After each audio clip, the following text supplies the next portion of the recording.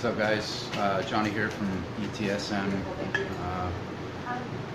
Just kind of giving you guys a little update. We had to come get something to eat after what we just experienced here. We're trying to wind down a little bit.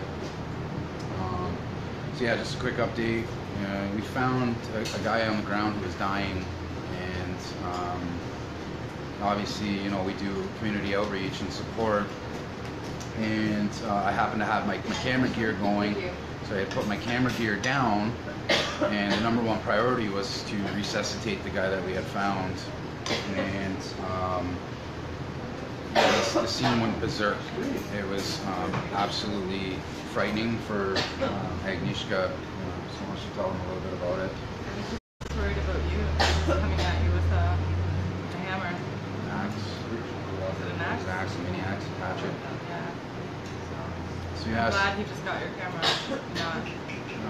You know, I'm sitting here reviving his friend, doing CPR and chest compressions, and ready to put the naloxone into him. And first responders from on-site had showed up, and I had backed away from the scene to give them control of the scene. And this guy came out of nowhere with a hatchet and swung it at me, and you know, I was able to defend myself, but he then went after my tripod and my camera, and you can see the lens is off of it now, and everything's pretty much been destroyed. Top, the wires are all hanging out, the bridge is broken, even cracked it all inside the framing here. So this is what we use to do the film for the documentary. This is one of the better cameras that we have. It's a Nikon 7300. The lens appears to still be in good working order. You know, the lens still slides, the gears are still good. And to be honest with you, after I had cooled down, I was able to diffuse the situation and you know, practice a little bit of tolerance and acceptance. And I went back up to the guy, and I shook his hand, and I said that I forgive him for what he did. He's a strung out addict, and we practice compassion and love and empathy, and that's all there is to it. You know, they broke the camera. We have a problem, but we live in the solution, and together we're going to figure out a solution.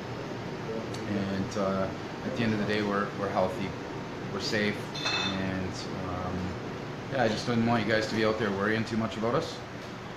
And my poor production assistant here, she's never really experienced anything like that. As being with the journalists out in the field, sometimes it's pretty intense, and it can be scary at times. But we have a job to do, and there's the truth needs to be told, and the people need to see what's really going on down there. So yeah, I encourage you guys to leave all your comments below. You know, check us out on our pages, on our social media pages. The links are all over the place. Feel free to leave your comments and talk to us. You know, say anything. Glad we're okay. Yeah, so we're just going to take this time to ourselves now. We'll find a nice place to meditate and chill and revamp for our next expedition.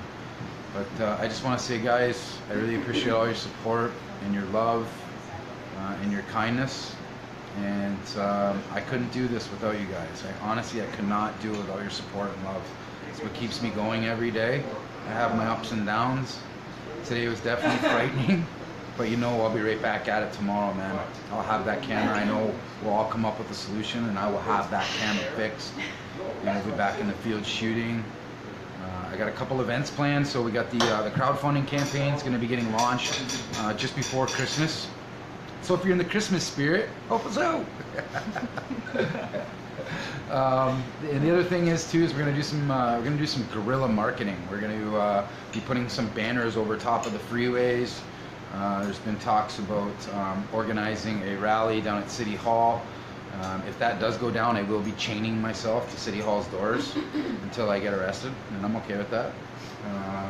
So yeah, if you guys got any ideas, drop them in there, man. This is a war out here. There's literally a war zone going on, and these people deserve quality mental health care.